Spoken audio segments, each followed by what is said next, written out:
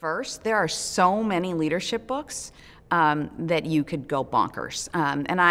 You can even narrow it down. I did a lot of work on branding, and I did a project on brand books, and there were so many different ways to look at branding.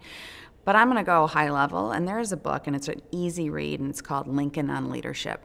And it's a really simple, high level kind of look at leadership qualities as through the eyes of Abraham Lincoln, and I recommend it to everybody. Lincoln on Leadership.